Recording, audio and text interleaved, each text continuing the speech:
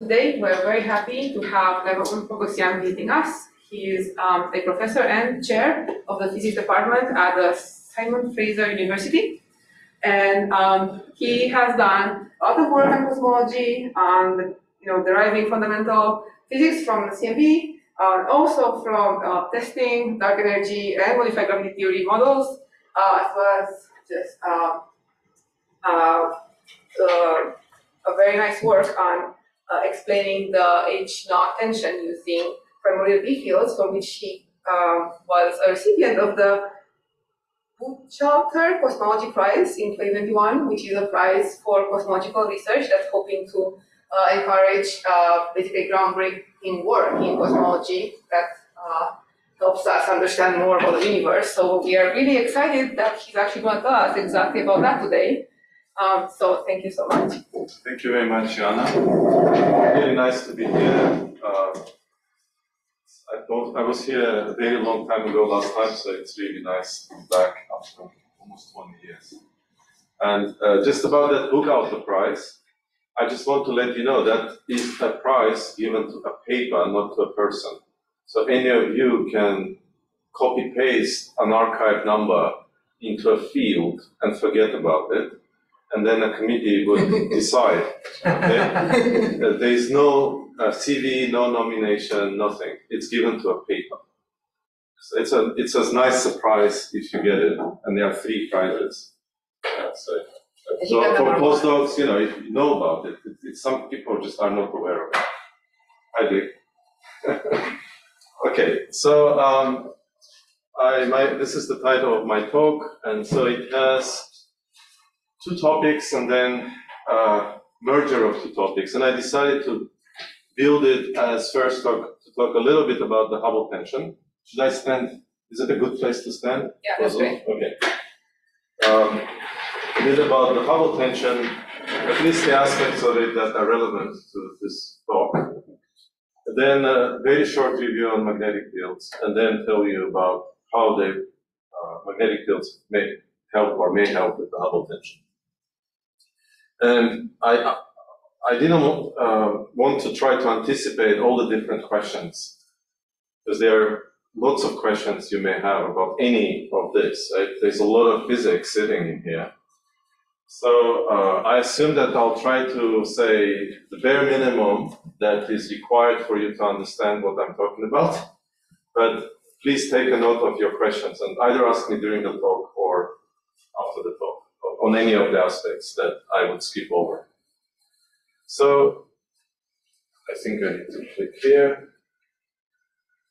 There we go.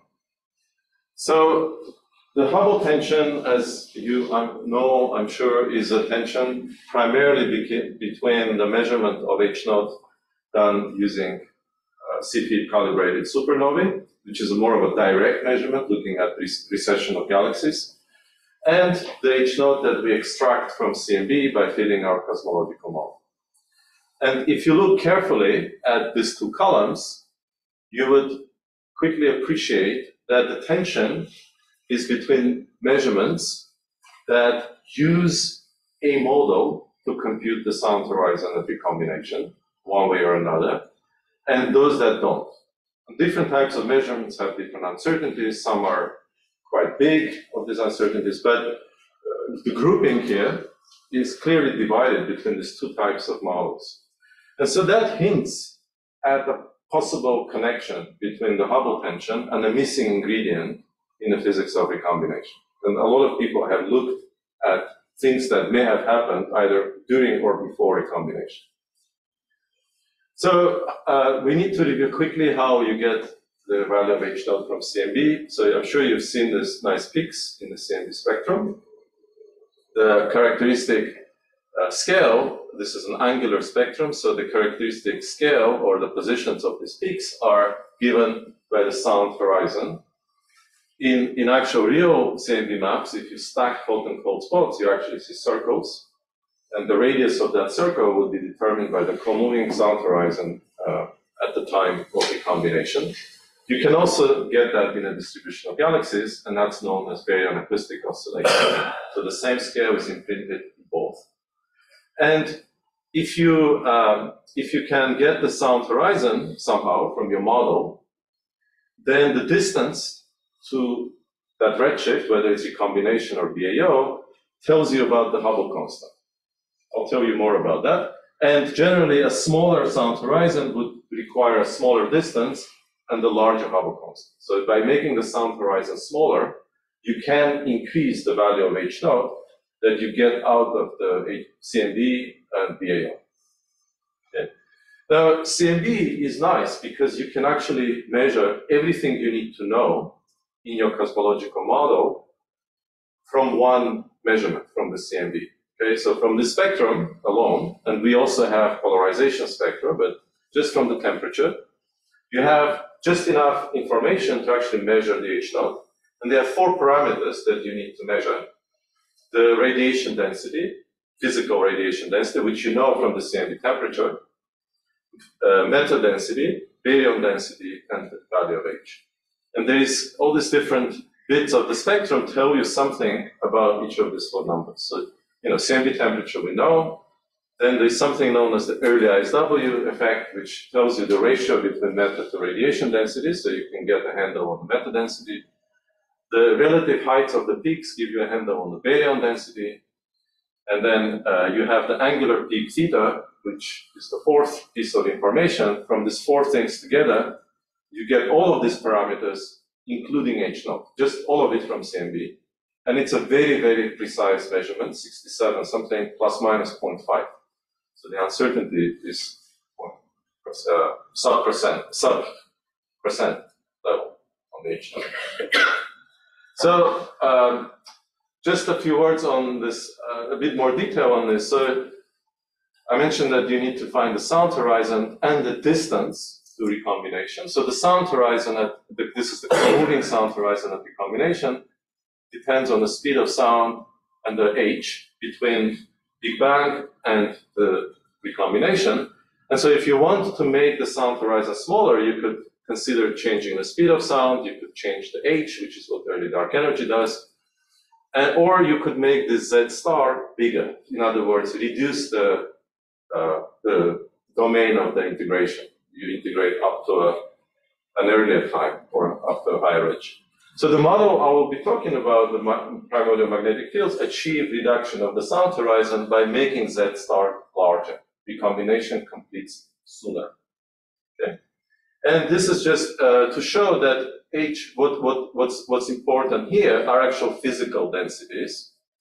Okay, because CMB is sensitive to physical densities, such as little omegas, and this is how H appears. And at early times, way before dark energy, so we're talking about evaluation of sound horizon, this is radiation era and just the beginning of beta era, this H, little h, is irrelevant. It's completely dominated. Everything is dominated by radiation and matter.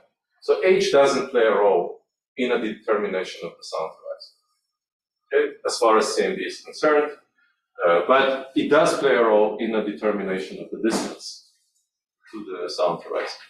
And then to find the Z star, or the redshift at which recombination took place, you need a model, such as RegFast, and there are some other models that are much better these days, but they are parts of standard cosmological codes, where as part of the cosmological model, you compute recombination, the ionized fraction as a function of redshift, and use that to compute Z star, and eventually R star and everything else in your model. Yeah. And so the point I was making earlier is that the 2 different types of measurements are those that use that model, build that code to compute the recombination, and those that don't. That's the difference between the 2 types of measurements. So the BAO is different from CMB, that it cannot constrain all these parameters on its own. BAO by itself, so this is the simplest BAO measurement. It's again an angular scale, so inverse angle beta. This is the transverse BAO scale, which is sound. It's now a slightly different number. It's not the sound horizon at recombination, but more like the drag. It's the baryon decoupling scale as opposed to the photon decoupling, but they're very close and related very robustly in most models. And this is the co-moving distance. So again, you measure a similar angular scale, but BAO doesn't give you a handle on all the other parameters, unless you use some outside information. So BAO can only constrain a product of this drugs baryon decoupling scale times H and omega meta. So you can see that having BAO measurements at many redshifts, you could constrain this to parameters, and that's the kind of a band you get in a RD H0 plane. So BAO has this degeneracy line, and the parameter across this diagonally would be the RD times H. That's the one thing that measures. So to get the H0 from BAO, you can do a number of things. You can use RD from CMB as an input. That's one possibility to break this degeneracy. You can use the value of the baryon density from the DBN and the model of recombination together. And again, find the value of H0. And this again gives you a number that's very close to what you get from CMB. Or you can try to do something like combine BAO with galaxy lensing or CMB lensing, or some other way of getting the physical meta density. And again, that helps you break the degeneracy. And you can get the value of H0. And all of this has been done. But what's important here, for the point I'm trying to make, is that each measurement of a BAO, a measurement at each redshift, defines a line in a RD-H0 plane. So if you take this measurement of the BAO and treat this sound horizon, baryon decoupling horizon, RD, as a free parameter. Let's just treat it as a number and not worry where it came from or any sort of model that may predict it. So take RD as a free parameter. Then for any given physical meta density, each measurement of BAO gives you a line in a RD-H plane. So if you look at this equation, it has three numbers, RD, H, and theta. So if you measure theta, it defines a line in the RD-H plane. And at every redshift, the slope of that line is different. In fact, in a consistent model, all these lines should intersect at the same point for a given omega meta, small omega meta. Okay? So that's the same thing, just shown in a slightly different way. So again, for a given meta density parameter, physical meta density, each BAO measurement defines a line, and CMB angular scale is another line. In fact, what's shown here by red is the BAO scale from CMB. So that's the RDH line from CMB. This is where Planck measurement sits. Okay? So if you, and then here are two just sample lines from some other BAO points from EBOS. So for example, at redshift 0.5, you have this line, and at redshift 1.5, you have this line, and they're all at the same physical meta density. Okay, so for consistency, we just pick the same meta density. So ideally, if your model was consistent, all of these lines should intersect at the same point. Right? And that's a very nice way, actually, a great consistency test you can do with BAO. And the reason we don't say there is a tension is because there are uncertainties around these lines, for the BAO especially, and hence you get this blue band, and so everything is consistent. But the point is that if you want to solve the Hubble tension by reducing the sound horizon, you move up the red line, right, for CMB. But if you do that, you very quickly exit the blue band, so you run into tension with the BAO. And so the only way you can avoid that is by increasing the physical meta density. So you can choose a larger meta density, and the CMB line, all the lines move to the left.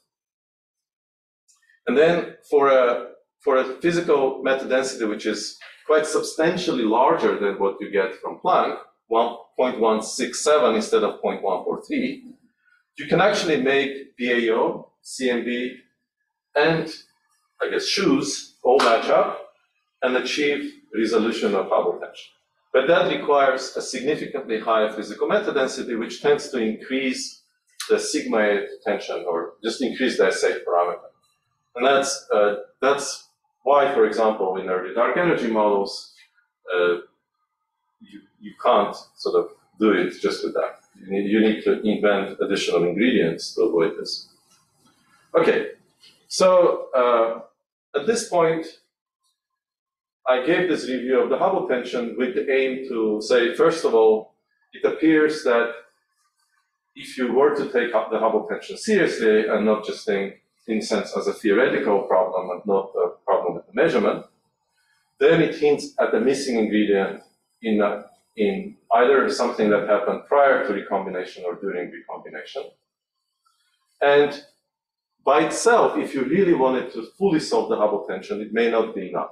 So if it's really 73 and it's 67, it won't go all the way, because you won't be able to match the DA and CMB at the same time. But it appears to be a necessary ingredient, and so there are a lot of models, and one model I'll be talking about, which is not invented to solve the Hubble tension, but happens to help, is that of primordial magnetic fields. In fact, it's not a model. As I said, we didn't create something new. It was something that was primordial magnetic field is a 70-year-old subject, and there's a lot of work that was done on it. So we just took what primordial magnetic field could be and see what may happen. Okay. So that was the first part. Quick introduction to Hubble tension. Now, even quicker introduction into primordial magnetic fields, which is a much bigger topic and older. So there is a lot of data available that shows existence of not primordial, astrophysical magnetic fields in all kinds of clustered environments. So from planets to stars, galaxies, to clusters of galaxies, to filaments, and some say even voids. And so with the galaxies, I'm sure you know that pretty much every galaxy where a measurement was possible was found to have a magnetic field of around microgauss level, and that concerns spiral galaxies, elliptical galaxies, old galaxies, young galaxies. They all have a microgauss field. And the traditional view on the origin of it is that they were produced using a dynamo. For example, the Milky Way would turn about 40 times. And in order to generate the magnetic field we have in the Milky Way, there would need to be a seed, but that seed would be very tiny and could be plausibly produced through an astrophysical mechanism, such as a Biermann boundary or some other motion of plasma at early stages of galaxy formation.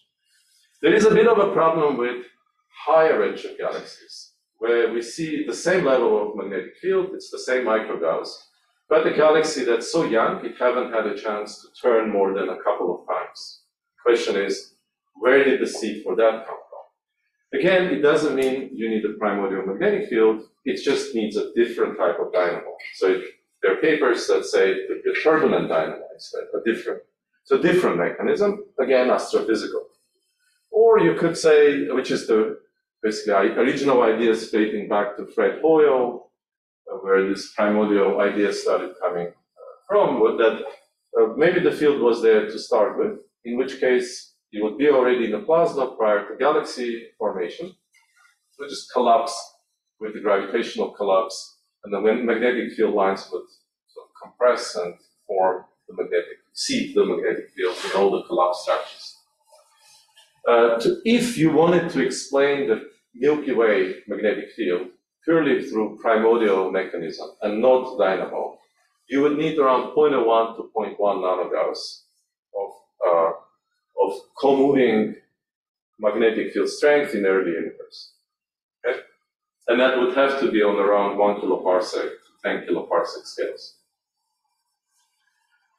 There are magnetic fields seen more recently, actually very cool measurements by LOFA. So they first saw back a few years ago synchrotron emission from two merging clusters and suggesting a 0.1 to 0.3 microgauss fields.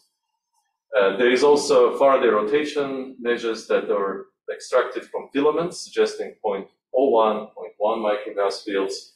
Doesn't have to be primordial, but the authors in these papers, they try to do simulations to model origination of such emission in their systems, in filaments, and in merging clusters, and models that fit their observation the best are the primordial models. So far they haven't come up with a model that would be based on an astrophysical way of generating these fields that can explain their observations. It doesn't mean there isn't one. Yeah. Did they get any information on spatial clustering along the filament, which I think is a little more difficult to do, because that would be an indication of whether it was flowing out as a wind in roots or whether it was actually sitting there primordially in a gas filament. I don't know. I mean, this is a big challenge, a very important thing to do, and we're keen about it here, which is in terms of the gas distribution and hot gas along the filaments, how much could have been inside and then outside, which is, I think, the issue, and it's probably an important issue here. I agree, and I don't know what went into the models. So they have some models that they use to model the generation of the field that led to the observed rotation measures. So they somehow, I guess, put some initial conditions, some ingredients like the structures of the filaments. And I don't know the answer to your question. I can imagine it's quite difficult to think of all the ingredients that you need in such simulations. So you can probably set up an okay simulation to see how it actually works. Yeah. I mean, one of the problems is cross-link of field lines, which can lead to, I think, recombination, which is complex. But we won't get into that here. Yeah, it's So, and then there are claims that there is this, I mean, it's not a claim, it's a fact of life that there is a deficit of GeV gamma ray halos around TeV blazars. And one explanation of that proposed some while ago now, like 14 years ago, was that that could be because this TeV blazar photons, they produce electron-positron pairs and basically cascade down. Electron-positron pairs produce themselves, they produce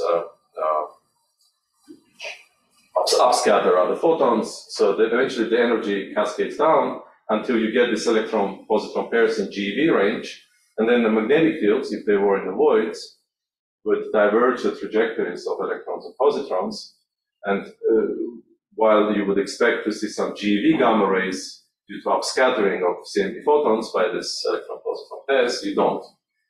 The counter-argument to that there may be plasma instability that could be responsible for the fact that this energy is lost. Basically, there is a deficit of energy.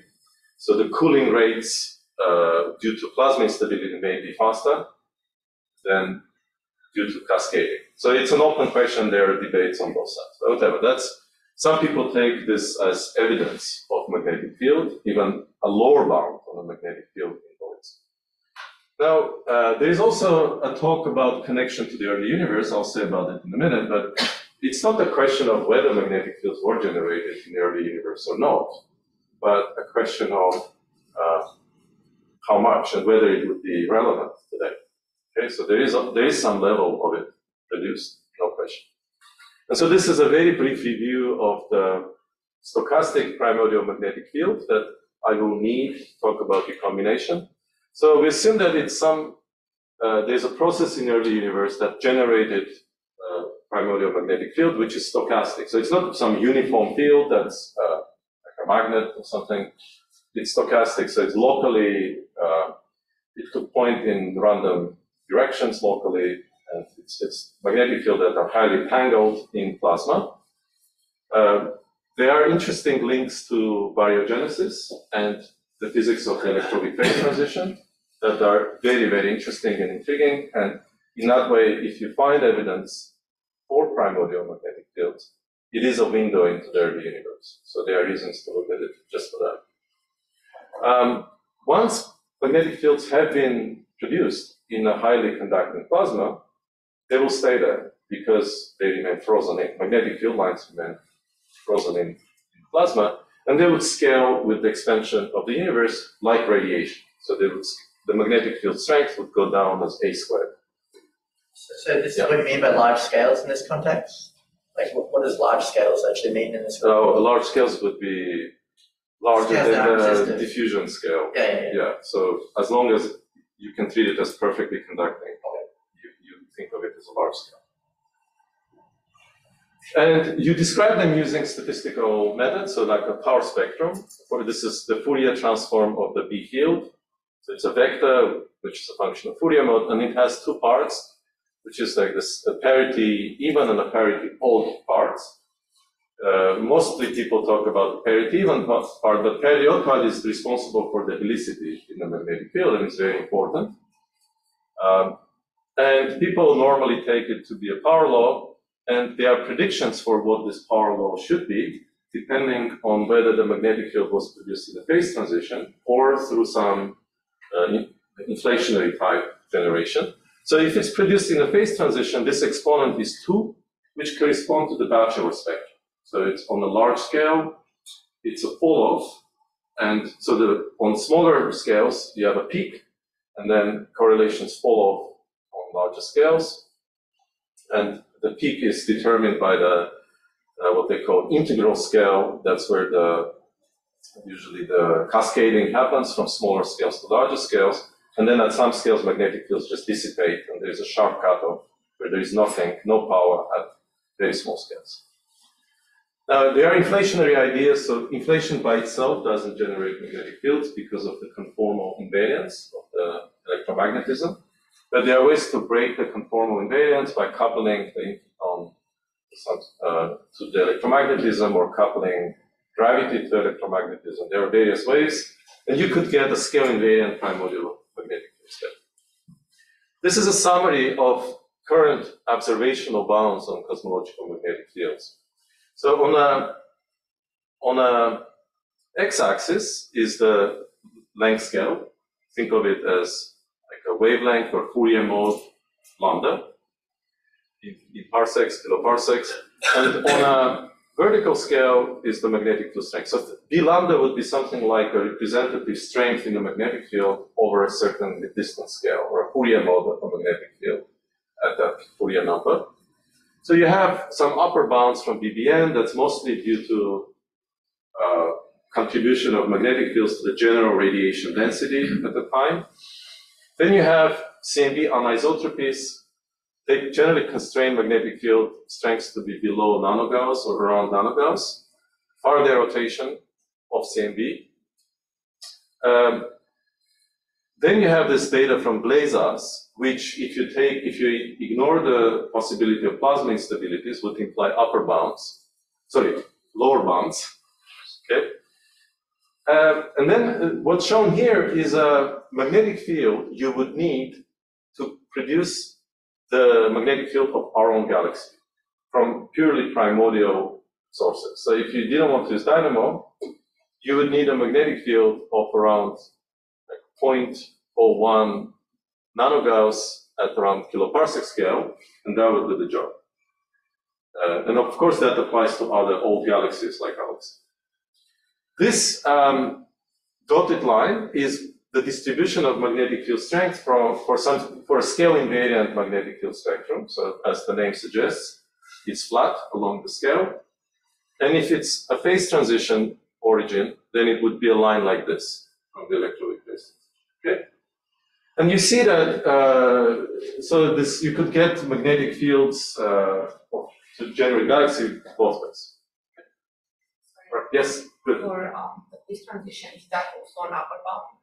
Should it be below the line? that, or? So the line, okay, I should say that, thank you for responding. So neither the inflationary nor the electroweak phase transition lines have known amplitudes. So the amplitude is unknown. We don't have a theory of inflationary magnetogenesis or a fixed theory of electroweak magnetogenesis. Okay, these are generic predictions, but the amplitude is unknown, and so they are calibrated so that they both give the same number here, but otherwise they could be up and down. Okay. Okay.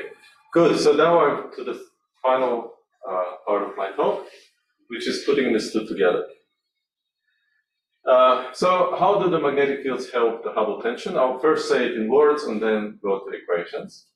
So in words, magnetic fields are inhomogeneous because we're talking about stochastic magnetic fields. So the magnetic energy density is inhomogeneous, and it will push baryons in regions of two regions of lower magnetic density. I'll show you the equation in a minute. So therefore, creating inhomogeneity in baryon distribution. That would, and any inhomogeneous recombination completes sooner. It enhances the recombination rate. And that helps to reduce the sound horizon, that helps to reduce the Hubble tension. So the relevant equation here is the earlier equation. And the key thing to appreciate is that, so in an early universe, you have a very tightly coupled plasma. Electrons and photons form a tightly coupled fluid. The speed of sound is big. It's 1/3, very close to the speed of light. Right? And so no significant inhomogeneities can develop in that environment because they are caused by the photon pressure. But as the universe starts to recombine, on scales below the photon unity path, baryons are no longer tightly coupled. They behave as a viscous compressible gas. Okay? And that's the scales that are relevant. So for L less than photon unity path, L gamma, speed of sound is tiny. And on those scales, the pressure drops very small, drops to a small number. This is the pressure term. Now, the other relevant terms are the basically drag force. There's still some photons on the scales, residual photons, which dump the motion of your baryons, and the Lorentz force, which has this gradient of B squared term, which is responsible for pushing baryons to regions of lower magnetic field density. So that's the Lorentz force. Okay, and so the plasma develops density fluctuations on small scales, and by small I mean kiloparsec. Okay, and so there is a back of an envelope estimate that was done by my collaborator Karsten Idamzik and Tom Abel back in 2011, and they estimate this baryon density in homogeneities to be of order 1, because they cannot be much bigger than that because magnetic field dissipates quite quickly as it spends energy on clumping the baryons. So it cannot push them to lower density. Okay, and then once you have this inhomogeneities, you look at your recombination rate equation. This is the ME is the fraction, is the number density of free electrons. And so you have a quadratic term on the right-hand side that facilitates recombination. It's n squared because you have n of protons and n of electrons, so therefore they're equal, and so they n squared. And then you have the opposing actual recombination, meaning reionization due to the Lyman alpha photons hitting hydrogen, ionizing it again, and that keeps going, but on average, things sort of move towards neutral hydrogen. Yes. The computation of the surviving density fluctuations on a kiloparsec scale, presumably it's in deep competition with viscous damping. So what actually emerges? Viscous damping baryons.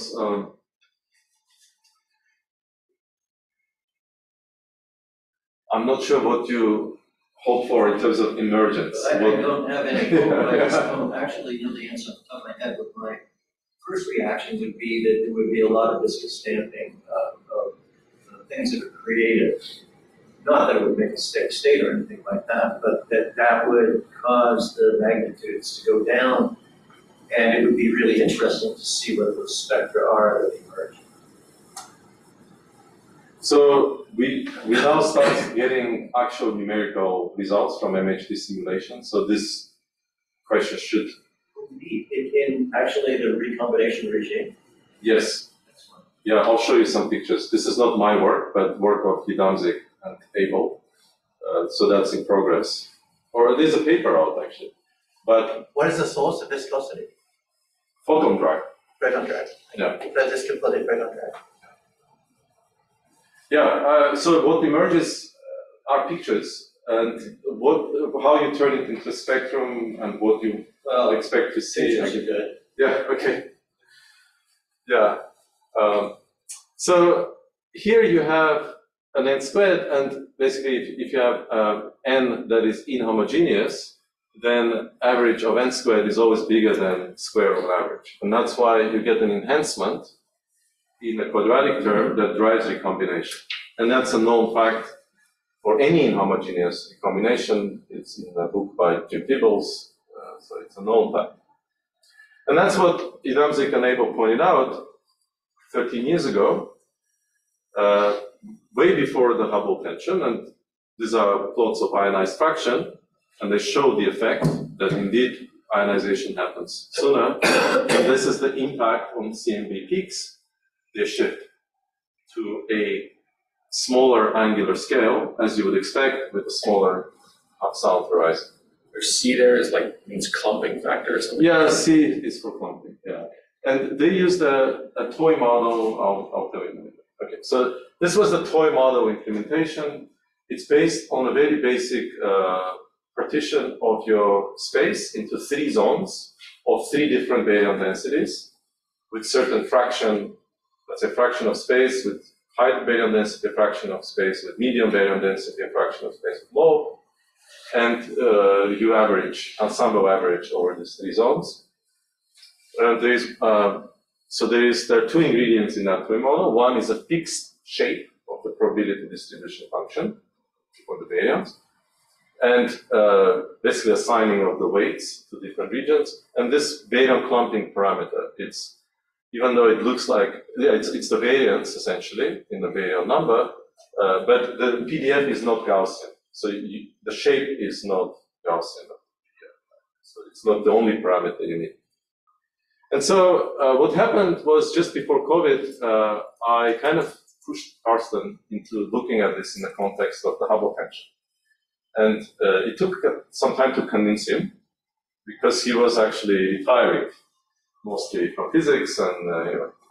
But we got together and worked on this during COVID, and that made COVID go really fast, because we were really excited about this. And to our surprise, we thought, okay, you do move to sound horizon, but it's really hard for a model to actually produce a decent CMB feed. CMB has a lot of information with tiny error bars, so it's not enough to just move the sound horizon. A lot of other things have to fit, okay? And that we don't know at the time. And so far we had the toy model, and we put the toy model in, and we got decent fits. So we took the Planck with our M1 model, which is the same model as Karsten and Tom used in 2011. And we found that Planck by itself doesn't prefer clumping, but it opens a nice degeneracy direction with H0. And so some clumping could be a decent fit. That was the conclusion. And so if you give your CMB a little push with a prior on H0, it gives you a detection of clumping. So this is Planck plus H0 prior from something like shoes.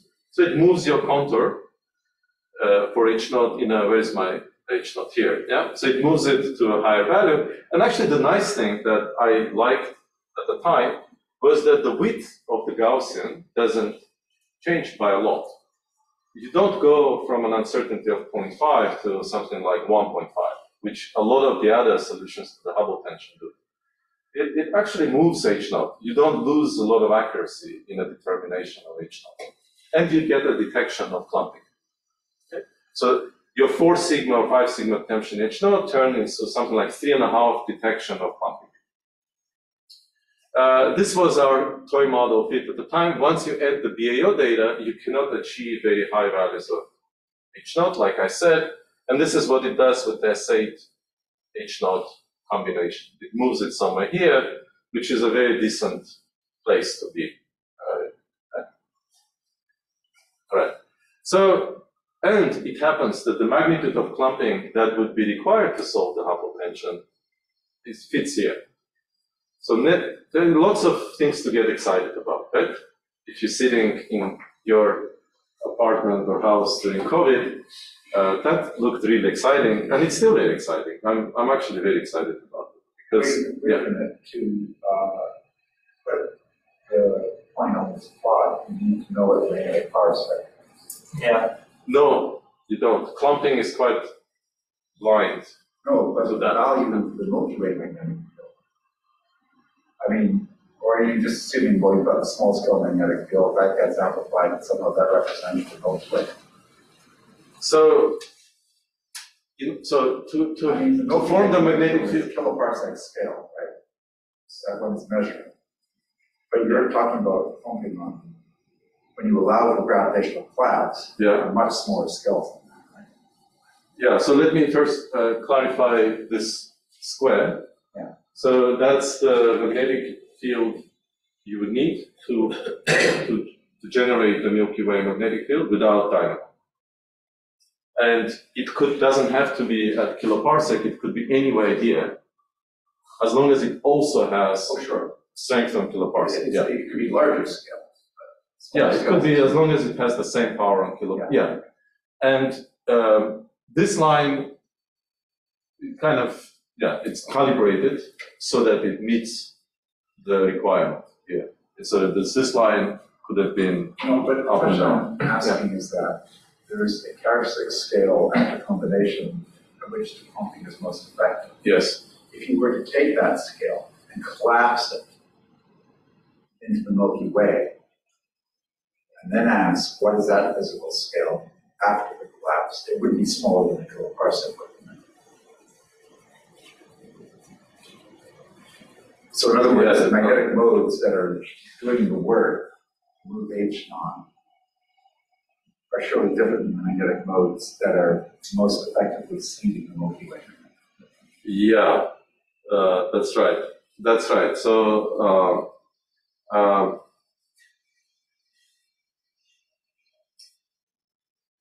yeah, so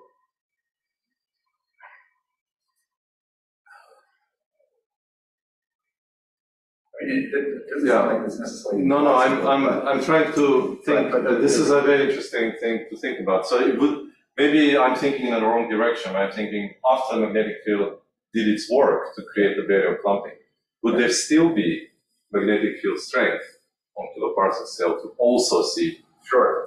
galaxy later? Would it go erased? Spectrum is, right?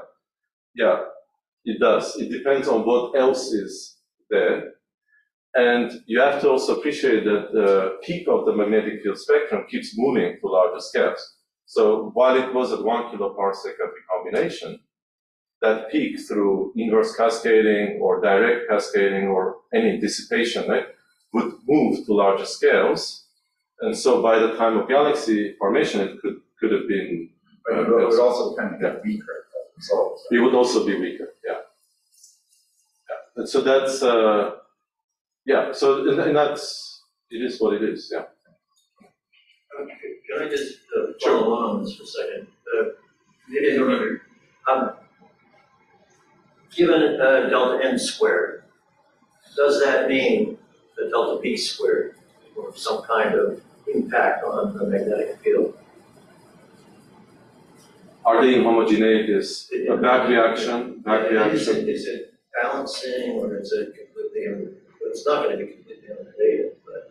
I think it's a nonlinear effect where magnetic field it dissipates as it generates these inhomogeneities. So it produces the clumping, and then some say this clumping may seed other things. Wrong, but magnetic field dissipates. Basically passively unwinding as we connect them. Yeah, I was just wondering, Until the gravitational I collapse. was just wondering whether that b squared over 8 or something is a characteristic of what you're saying. So it's probably yeah. So, okay, so one thing that emerged from our toy model studies was the importance of the silk damping tail, that the same models that gave a decent peak to Planck predicted deficit of silk damping, meaning more anisotropies than in a standard level CDM. And so because of this, ACT and SPT actually provided tighter constraints on the toy model. So when we added ACT and SPT, in fact, ACT and SPT were in tension with each other on this issue, as well as, there is a bit of tension, or was, between SPT and Planck. But SPT actually liked the magnetic field model and ACT didn't. And because they had different, some differences, traces to some calibration issue, maybe, I don't know. So, I want to talk about the next steps of what's happening now. So what were the takeaways from the toy model? First of all, we can only solve the H0 problem up to 70, which may be okay. That the amount of magnetic field you need are in a nanogauss range, co-moving. And silk damping could be very important for confirming or ruling out these models. Then, of course, this model, the toy model, was quite primitive. It's a choice of a probability distribution function that Carsten and Tom thought of. They thought that was the most plausible thing at the time. Turned out to be quite wrong. As I'll show you, the things we see from simulations now are very different. And also, it assumed that that PDF is fixed, while, of course, that would evolve with time, so both magnetic field and baryon density change through recombination.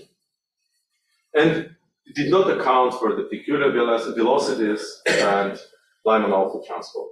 So all of that is part of the simulations. And so it was clear that before we talk about this more, we need to actually do the due diligence and do MHD simulations and get recombination studies directly.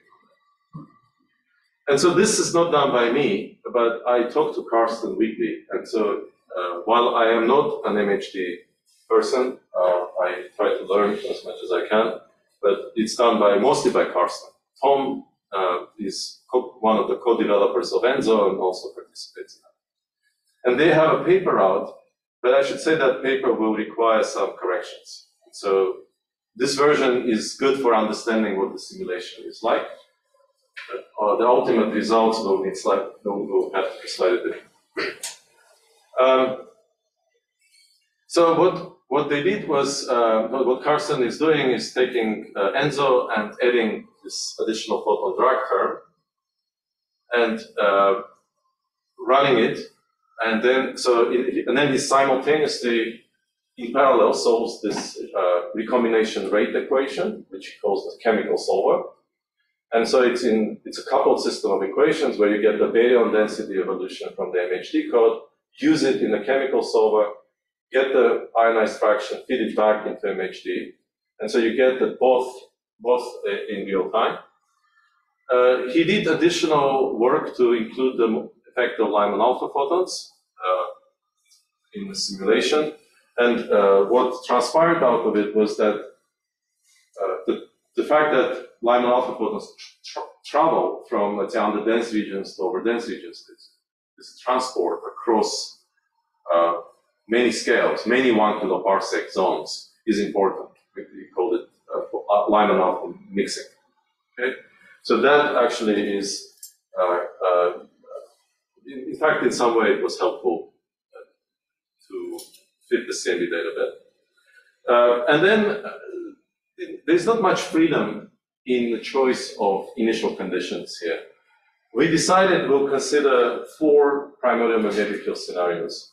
A phase transition source, a batch over spectrum, with and without helicity, and the scale invariant spectrum with and without helicity. Okay, so 4 cases, and so far we only had time for Carsten. I say we, but I mean Carsten.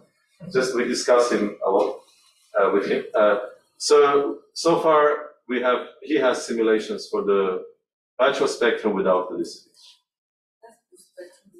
Blue means it's steeply rising as you go to higher Fourier modes, as opposed to red, just decreasing.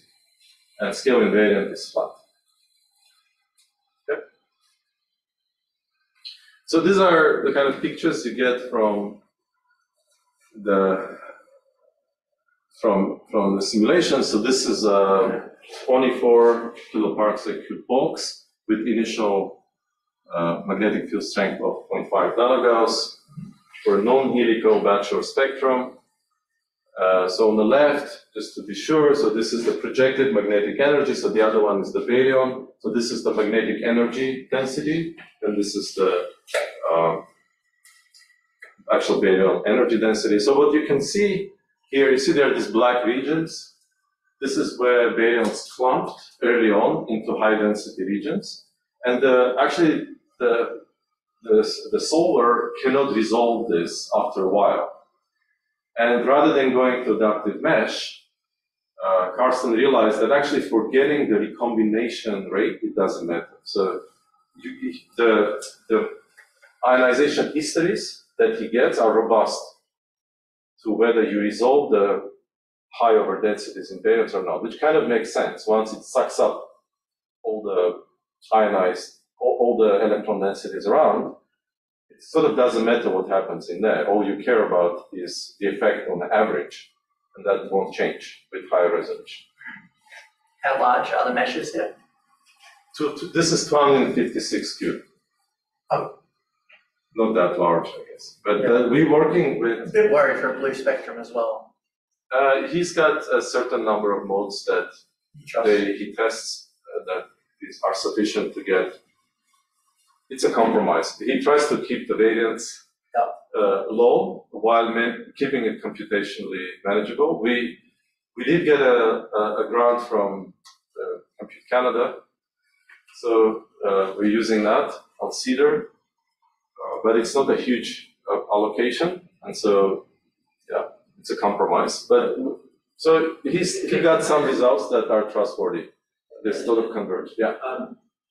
I didn't fully understand. So Sure. I understand, you're using a modified M, so great thing. How are you coupling it to the rest of the transport of the photons and neutrinos in the sense? Are you feeding back one to the other? Or are you actually doing an homogeneous transport? So I don't do it. So first of all, I'm talking about Carsten. Right? So he's got the chemical solver, this equation, this one, is solved simultaneously with the MHD solver, which is determining the magnitude of the magnetic field and the baryon distribution, and they solve in tandem. So you get the ionized fraction at every step, feeding back. Now, Lyman alpha part is slightly more tricky. What he did was did some additional simulations of it using the toy model. I got some estimate, and it feeds it back into the chemical solver. So Lyman alpha parts come into here. Coefficient. So there is a bit of magic involved. I don't know if that. During recombination, the alpha speed is going way up. Yes, the magnetic field strength drops down. Yes. And so qualitatively, do you see some very transient, I don't know, shock-like behavior associated with that? Because basically it's frozen and then you unfreeze it. You mean there would be sudden release of dynamical kind of release? Yes. There would be a lot of motion. He should be seeing that in this. This is an honest simulation through that. He simulates from before through after, and he does see a drop in the magnetic field. So this is, for example, what he gets for the baryon density distribution. This is the probability of a given baryon density contrast. Okay, and you see this is evolution with redshift. The probability distribution evolves. I don't want to go through every line here. Here it's a slightly different quantity. It's multiplied by delta. So rather than probability of you being in a region of given baryon density, this is a probability of finding a baryon at a given point. Okay, but the point here is that this is the toy model. This is the three-zone model, which was 3-1, and this is the actual distribution at the peak of the clumping at redshift 1500. It's one time slice, but all of it evolves in time, and it shows how different the reality is from the initial assumption. So is delta to be an average density, or what's delta there? Sorry, what is? What's the delta? Oh, sorry. Delta is the delta rho baryon over rho baryon. It's the perturbation, dimensionless perturbation in baryon density. Yeah. Okay. So Does the overdensity of the overdensity of the magnetic field, does it trace the same kind of probability distribution function?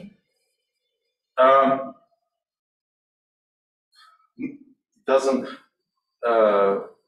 I'm not sure if they plot that. They have some estimates of.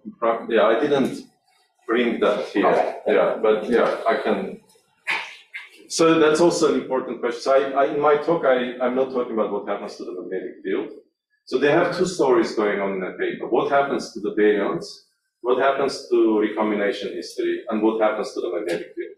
Because of course, it's important to know what magnetic field is left afterwards so that you can look for it at low redshift observations.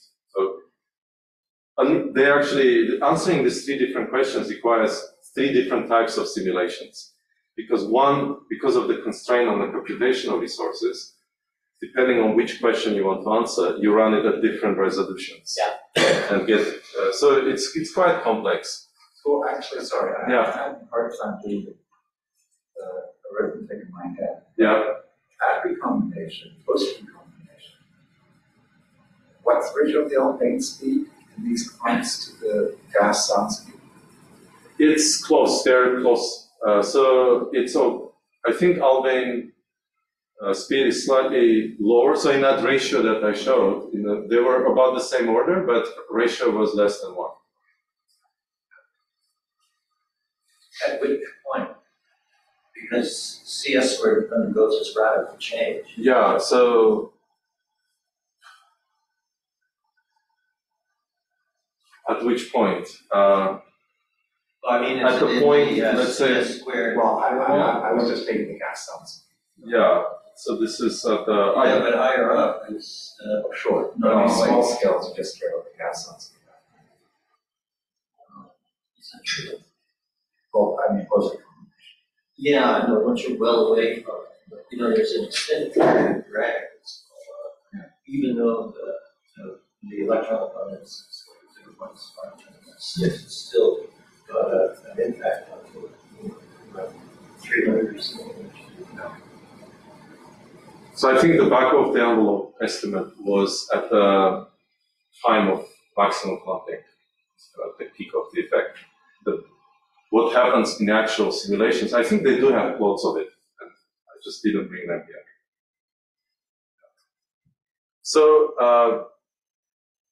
so this is the plot of the relative ionized fraction. By that I mean the difference from lambda CDM.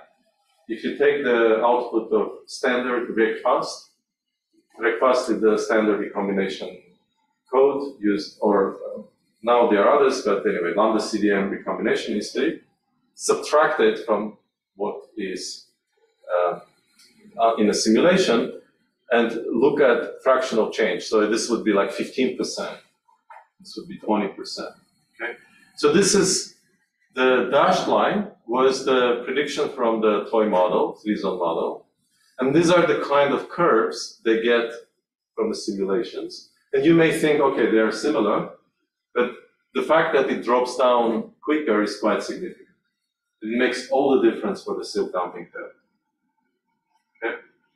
And this is the line that looks most robust at the moment. So these lines are likely to be wrong.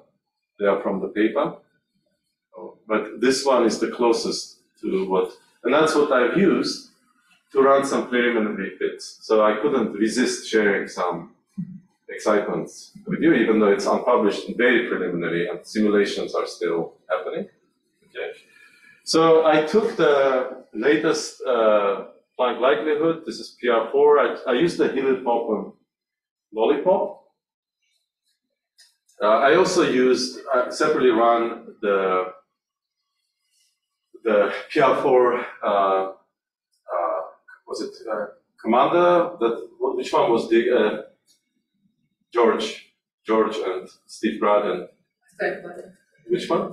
Anyway, it doesn't matter. But from Hillip-Popham's lollipop, CAMSPEC. This is CAMSPEC. Yeah. This is Hillip-Popham. This is not CAMSPEC. Okay. So this is the amplitude of the clumping. This is just an arbitrary rescaling of that ionization history. And remember, it will evolve with redshift. So in a realistic scenario, it would be slightly different. Sorry, forget about it. Forget what that is. Anyway, so what we find is quite intriguingly that, and then it's something that I need to figure out once we have final ionization histories from simulations. But so far, it looks like you get a better chi-square for CMB at the high value of H0. Not a lot better. The Hillip-Popham chi-square is something like 35,000. And you improve it by something like 3 with an at an H0 of 71. Okay, but for some reason, Kobaya doesn't find it. Kobaya is the Cosmo MC, sorry, is the MCMC code that runs these chains. So without the prior on H0, it doesn't find that. It just spreads. So without the H0, it just spreads the H0 distribution. But if you give it a target, if you put the prior on H0, it finds a peak, which is this, and it actually has a lower CMB chi-square. So something to do with the way Kobaya searches, or anyway, this is very preliminary, so I don't want to focus too much. This may change. We may end up having a worse chi-square in the end. But at the moment, it looks good. And that silk damping tail anomaly disappeared. So there is no issue with that anymore. And that's because the simulations predicted a very different PDF. Okay, so I'm back, almost finished. Sorry for going over time. So this is a very falsifiable proposal. Eventually, we'll have all the results from the MHD simulations. We will either confirm or rule out this as a possibility for the Hubble tension. If it doesn't help with the Hubble tension, this will provide the tightest constraint on primordial magnetic fields from CMB. Any other known measures, such as anisotropies, Faraday rotation, etc., don't come close to this. This is going to be much more stringent. If we detect clumping in CMB, that gives you a well-defined target, aside from being an amazing discovery. I mean, it will need to be confirmed, but it will be quite exciting. And it will give you a well-defined target for other things to look. Aside from higher resolution experiments looking for the starting tail and the finer details, you could look for some signatures in the spectral distortions.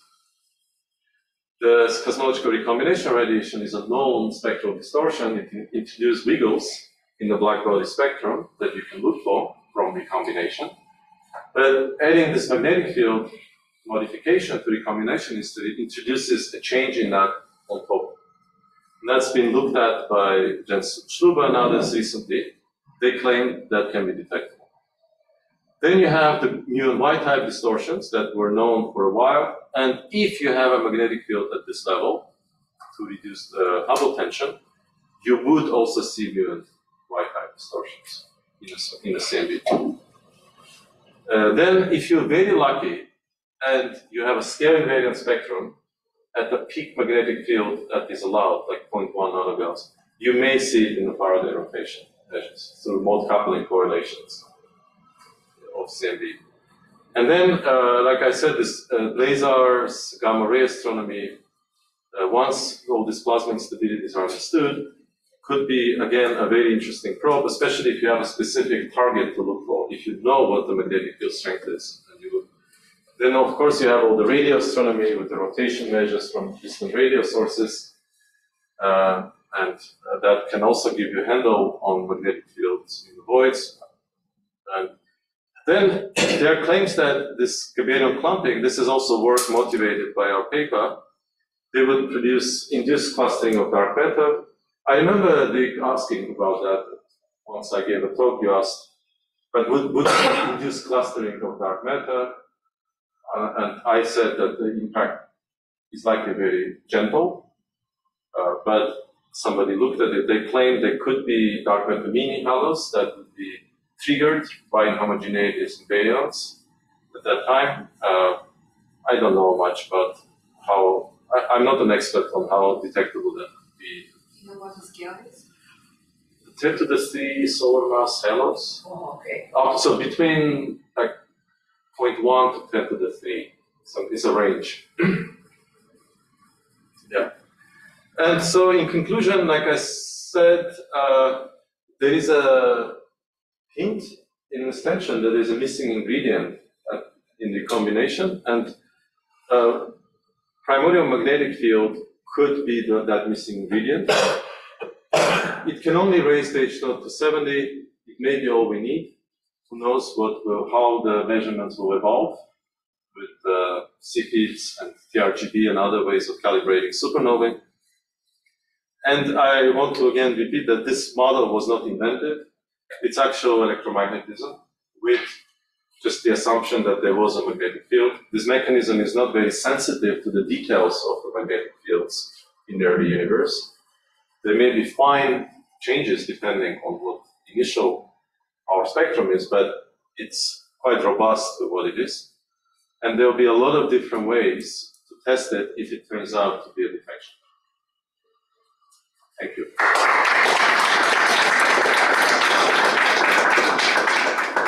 Thank you so much for that wonderful talk. So, how will constraints in your model change with applying measurements of PAO?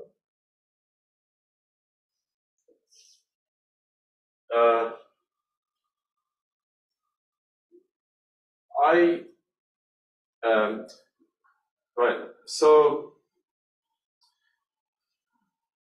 they will not change. If the BAO are perfectly consistent with Planck lambda CDM model, then the statement will not change. You could still push it to about 69, 70. Okay. So, like I said, there's this degeneracy in the BAO, and it's just a matter of trying to put a contour somewhere where you can be satisfying both bands, the CMB band and the BAO band. But BAO can provide a very interesting consistency test, and that's another work that I didn't mention. But if you take all the different BAO measurements, like I said, all the lines need to intersect at one point, and if you assume if you put a prior on the physical meta density, you can get a measurement of H0. So you can do a consistency test. You can say, if I take a meta density from Planck and use it in the BAO without any other thing, does it give me the same H0 as Planck? And that you can do with DAISY with sub% accuracy. You can get an H0 from DAISY with the prior from Planck with a smaller uncertainty on H0 than Planck. And that's an interesting consistency test. So when we do it with the current data, we get an H0 of 69.5, but with the biggest spread. It will be really interesting to see what DAISY BAO predicts from that. But there's a lot of interesting things you can learn from BAO. Also, if you combine it with like future CMB lensing, that would be another independent way of measuring the H0, independent from recombination. You mentioned that the clumping isn't really a function of the underlying power spectrum of the magnetic field, which is very surprising to me. It's not a strong function. So one of them is a blue field and one of them is a red field, right? So how can like say blue versus scale invariant. Red is difficult. Red is not possible. Really. Okay, yeah. That's just based on causality, isn't it? Yeah. Okay, yeah. So it's mostly what matters here is how much strength you have in 1 kiloparsec and a few surrounding Fourier modes, right? Yeah.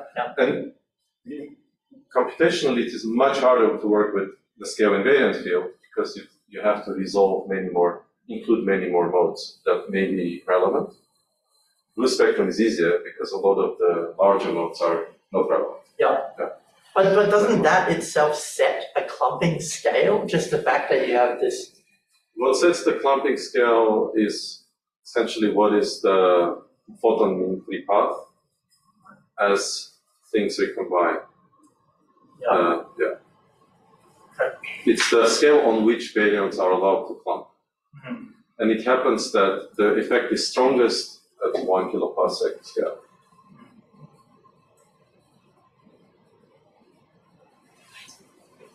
Other questions?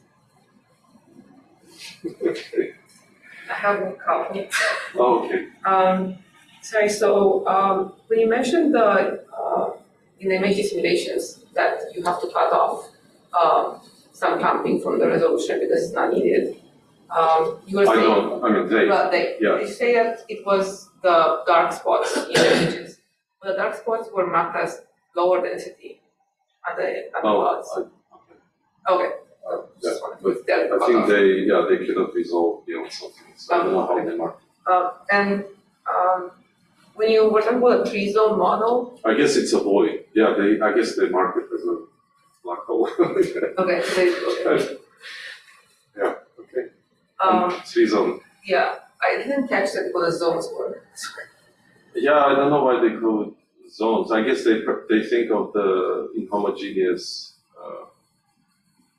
The homogeneity, let's say 3 fractions, three possibilities for every point in space. So every point in space could be either density 1, density 2, or density 3. And there is a weight assigned to each density. This is going back to the beginning of the first slide when you had the HC equation. But it had H in it on the right side. Yeah. I didn't catch that. So like which H is that? It had H0 at some point or? The little h is the H0, but divided by 100 kilometers per second per megaparsec. Gotcha. It's the dimensionless H0. It's the same thing, just dimensionless. Any other? One quick question. You mentioned the PDF and how important the tails are, and there's people in the audience, tails are everything, right? Has that been well calculated? I mean, you can get them from the distribution, the maps that make these answer simulations. To the extent, is there a really big tail? Because that's extremely interesting, well, on many different fronts, not just from the point of view of modifying the combination, but if anything can survive, an interesting tail could do interesting things. Maybe it wasn't a question I asked you a long time ago. Maybe. But that it could then be an interesting seed for modified developments of the first generation of objects. I don't know. We'll chat about it. Yeah. So I have said. The tails can be. You're thinking of tails in the baryon distribution, but probability of there will be some probability of seeding early structure You formation. might get some extreme excursions that would be of interest to check out. Yeah. Maybe this mini halo, would that? Well, it's a question of how long and if you build in a delta NE over NE by this mechanism, does it survive? There's effectively well, of course it recombines and all of that, but it's still got a fluctuation. Anyway, it's a question for another day, perhaps. Do we have a question online Yeah. from Hamza, maybe? Hamza had her. Hi, Levon. Thank you for the very interesting talk and for the reference to your paper. I was just wondering, probably this was already covered, but would this have implications for 21 centimeter because you are having differences in scenarios out to redshifts 500 and potentially 10, and I mean, there are definitely searches which might be going after such redshifts, but there's also, I can see the scatter in your models due to Lyman alpha. So is there anything which we can say about that? No, I haven't thought about the 21 centimeter. So the remaining ionized fraction would be slightly different, and I don't know if that's what you are referring to. But when it's already quite low, there would be some very, very tiny changes after at redshifts relevant to 21 centimeter. Or I don't know if you're referring to the impact of magnetic fields on observations of 21 centimeter, because there would be magnetic fields presumably left as well. Yeah, I think that one may be smaller actually. I was more referring to your this evolution of the ionized fraction. So maybe I don't know how strong it is, but yeah, I thought there are differences. They are irrelevant for CMB. We did look at that. So anything that happens after redshift 200, 100 has no impact on anything in CMB. But for 21 centimeter, we haven't looked at it. But yeah. Great, thank you. Any other question? Okay, thank you so much. And we have desserts, so come upstairs to chat more with him.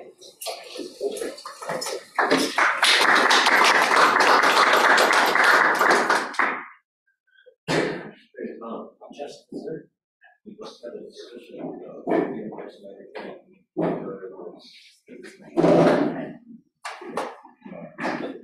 So I looked up the paper that Carl's on with the simulations. So it says they use Monte Carlo simulations for the Lyman alpha. Hi, say Elmer. Yes. They do it separately. Yeah, exactly. And then feed it. Oh, yeah, you're absolutely Exactly. welcome. That controls the I'm ionization not of the clumps. going, So that was the because point. Like a leak out of the clump is normally the smooth, it's just going to run back in. I mean, when There's a clump and photons get out, You control. do it because it was seeing reference and maybe most other we're gonna go, so that would be easier. Then I can show you the spreadsheet. Oh, I don't know anything about it. I should, but. Yeah, yes, please, no, go ahead. Our limits.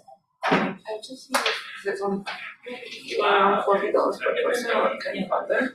It should be okay. Yeah, but you know that I can't auto-save. So well, wait, that's not good. Sorry. Let me just open it. After all, we don't get to see each other that often. This is celebratory. Okay, so these are who sign up. Tanvir may not be coming because he was sick. So it's only Eric, Nate, and Sivan, and you, if you are yourself. Okay, I'll see it for that. And you're meeting all of you at 5 p.m. on the 14th floor. 5? Why 5? Well, that was just what the time was by default. So we're going to have an early one, huh? Sivan is vegan, huh? Okay, well, that's a constraint, but that's okay. Great. Okay. I'll see if I can pull the odd other person in. Hey, Tom? You have any data plans?